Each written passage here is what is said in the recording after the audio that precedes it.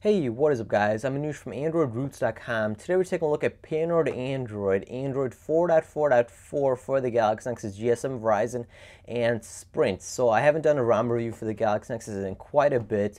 So here I am with Payload Android. Payload Android is a very popular ROM, so I went ahead and decided to do this one. And also for another reason, I decided to do this ROM review since it seems this is the final version for the Galaxy Nexus for Payload Android.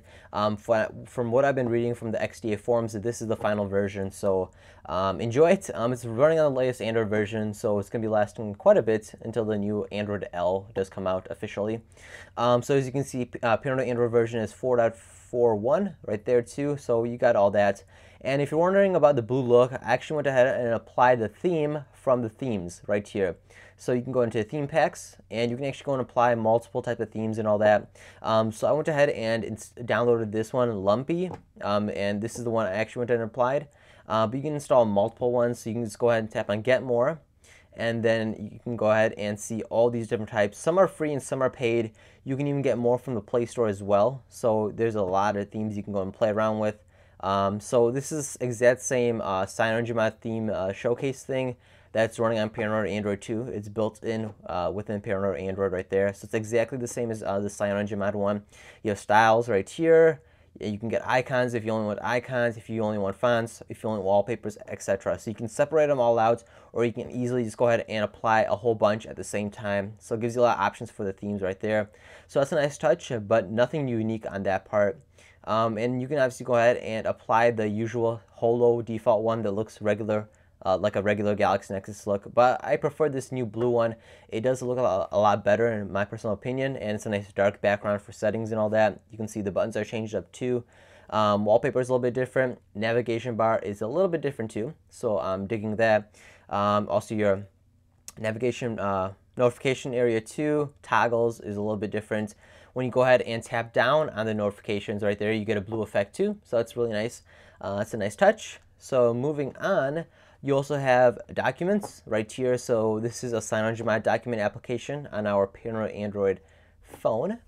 Let's see what else. You also have light bulb, which is also you can toggle through it within the toggle section right here. So there you go. It works right there. And you can also go ahead and turn on immersive mode right here. So we can go and turn that on. And now I can go ahead and use Pi Control instead. So I have a full screen phone now, and whenever I do need those navigation keys, I can just easily go ahead and swipe from the bottom. Oh, let's go and try that again. There we go. So now you have home, recents, and also back with your time and notifications and all that too, battery and all that good stuff. So you've probably seen that in the past too. And you just go and easily swipe up from the top, and you can disable it too. So we'll go and disable it, and now it's disabled, and there we go. Right there, so that's a really nice touch. Let's see what else is included. Let's see any new applications. That's pretty much it for that page. And you also have Payload Android over the air. So this is the update feature and all that. So it tells you the updates if you're up to date on the latest version. So you don't need to use a computer or constantly check on the forums or keep up with the Google Plus updates and all that. You can just easily use this one. So that's a nice touch. So that is pretty much it for Payload Android 4.4.4 for the Galaxy Nexus, GSM, Verizon, and Sprint. There's not as many features out as I would like, but you're still running on Payload Android, which is very stable. You still have some pretty neat features that aren't very unique, but there's still nice features that are built directly into Payload Android. And of course, Payload Android is really popular, so I'm sure you guys will like it.